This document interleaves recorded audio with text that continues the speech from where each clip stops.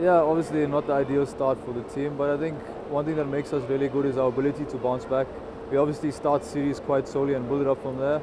And who knows, it's all to play for in this last test match. Hopefully we can salvage the draw, which is as good as winning in a subcontinent. It's really tough conditions that we're not exposed to, but we're obviously looking forward to the challenge that lies ahead. Unfortunately, we missed a day of practice today due to the weather, but for the next 2 days before the second test, we're going to be working as hard and obviously trying to correct our errors but build on the positives from the previous match. Obviously your length is a little bit fuller than what you're exposed to back home because of the nature of the wickets being a little bit slower.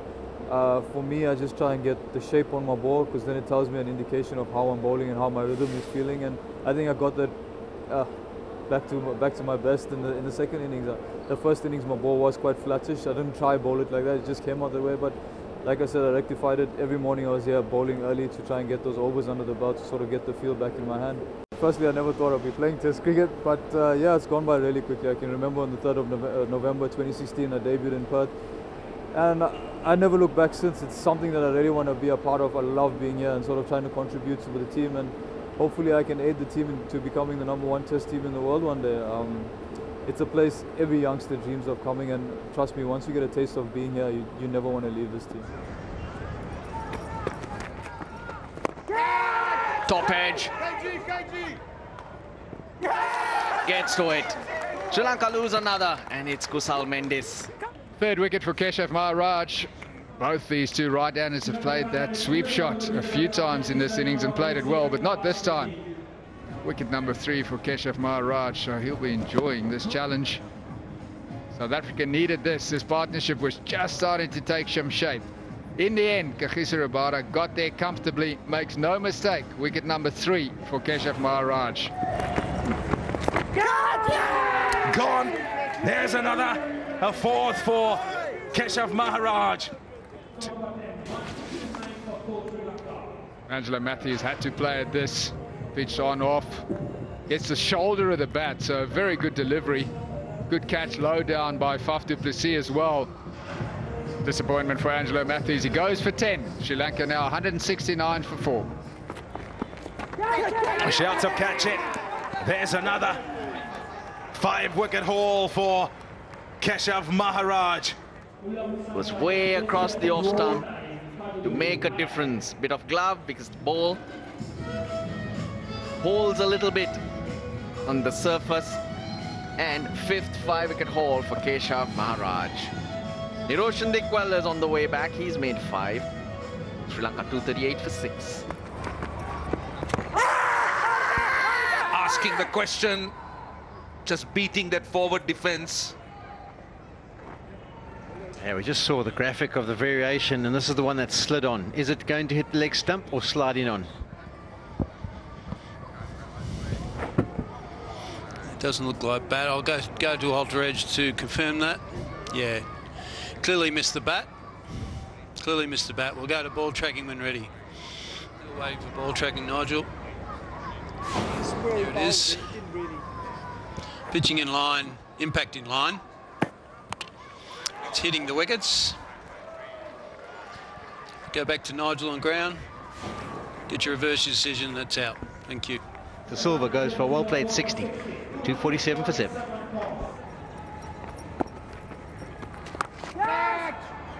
Gets another. Straight to the fielder. He could have hit it anywhere, and that's the 4th wicket falling to the sweep shot. 7 for Keshav Maharaj. What a day he's having. This is a bonus wicket for him. It was down the leg side. It was full. Just turned enough. Holding up a bit. Dilron Pereira. He's gone for 17. It's 8 for 264. Got him. Brilliant.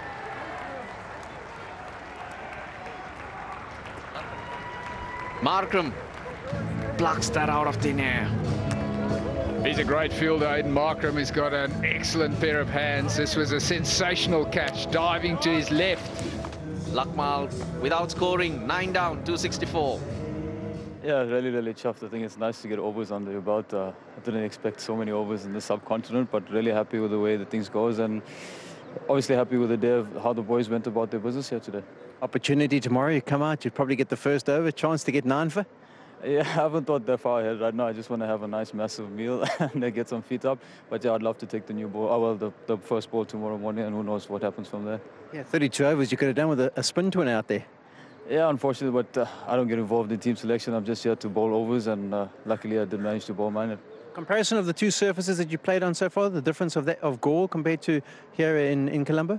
I think it's a little bit quicker here in Colombo. Gaul was a lot slower, and I just felt like there was a bit of something there in terms of a bit of bounce. We saw that with the short ball being utilised.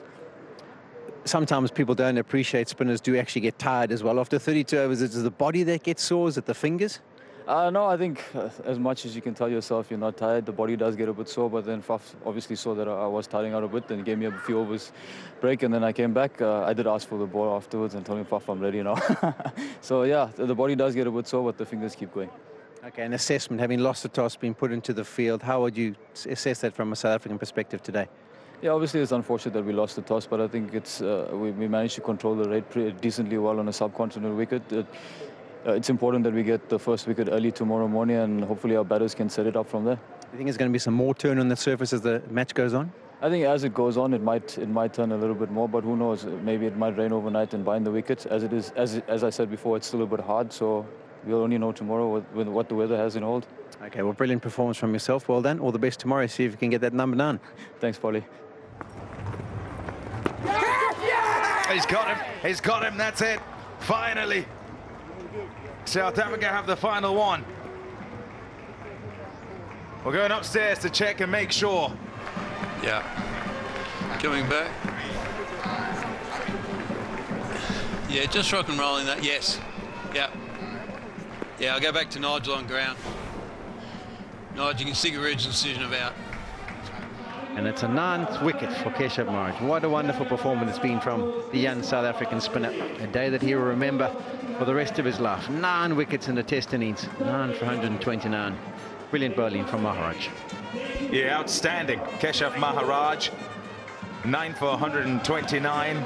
Second best figures for South Africa in test matches after Hugh Tayfield's 9 for 113 back in 1957. And here he is in Sri Lanka at the SSC on his first tour into the subcontinent, and he's reaping great rewards. Fantastic. And he gets the opportunity to keep the ball and to lead his side off.